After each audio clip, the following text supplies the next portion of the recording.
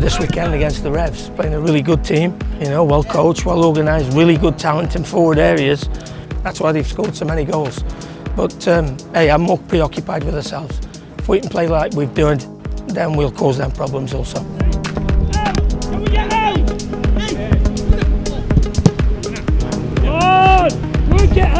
You're better than that. I think we just defend well, right? As a back four, we need to stay tight, stay connected, and then organizing the people in front of us. So every match right now is kind of like the MLS Cup final for us. We're just fighting for everything, and hopefully we'll win each game as we move forward. They don't get any easier, and between now and the end of the season, every point is going to be really, really valuable.